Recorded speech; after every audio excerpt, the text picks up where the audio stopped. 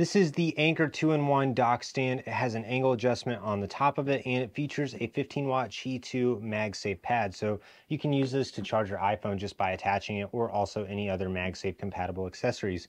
Then on the back of it, there's a spot for charging your headphones that support wireless charging, like the Airpods 4 with active noise cancellation, or other Airpods with wireless charging. You also get a USB-C to USB-C cord in the box, but you don't get a power adapter. So you should buy a power adapter for this that features at least 30 watts of power in order to get the fast charging speed out of the MagSafe charger and the fast charging out of the 5-watt port on the back of it.